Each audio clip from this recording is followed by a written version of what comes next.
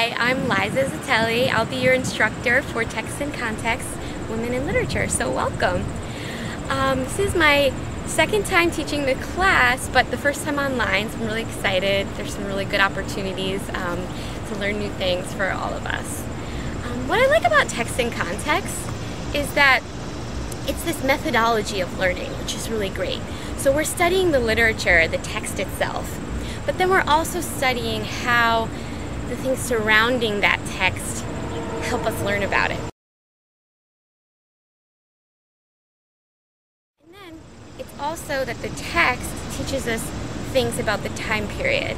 So I love it. It's this really cool, symbiotic, interrelated way of learning about literature. And I think it's a little bit less intimidating than the typical type of analysis that you might do for literature. So the one great thing I want you guys to think about in text and context is that they all feed into each other. So texts are always going to teach us something about the context, and the context will always teach us something about the text.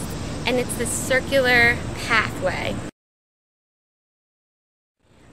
that really interrelates. So welcome to the course, and I hope you have a great time.